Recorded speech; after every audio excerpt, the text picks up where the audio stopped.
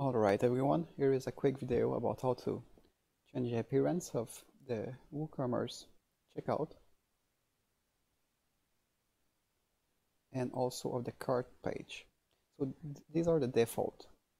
This is the default cart page. If you use the Hello theme that comes with Elementor, this is the default checkout page. So I've been working on some custom CSS to change this, and it will be provided for you in the article. So let's begin with the cart page. So let's add all of this CSS. Here we go. So this is what the new styling looks like. So we can see without the new styling and with the new styling for the cart page.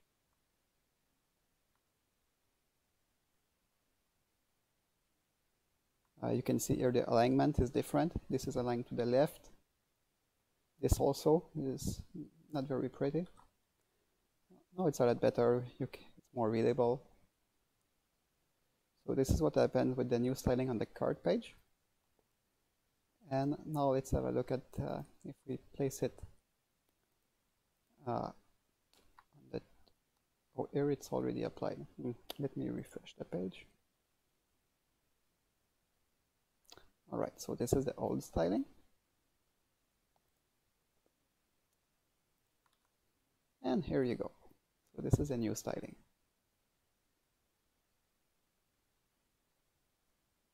So the products comes here to the right.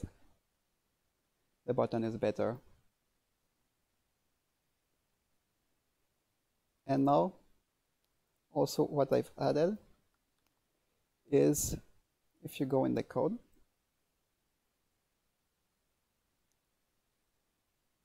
let's go back to the first instance. All right. So I've put comments everywhere. So not only is this out of the box, it's a lot better, but you can change it, and it's easy to find where to change it because every line of code almost has been commented. So you know. So here it says cart page, so you can change the background color of the coupon and update cart row. This is this row here. So let's say we want to make it white, like this. And if we want to make it black, like this. So this is true for most important settings. You can change this button, you can change this button, you can change the size of this field here. So pretty much anything you see, you can customize it, change the color, and you can have a look, and it's easy to find because I put some comments in the code. So that's it. I hope you enjoy.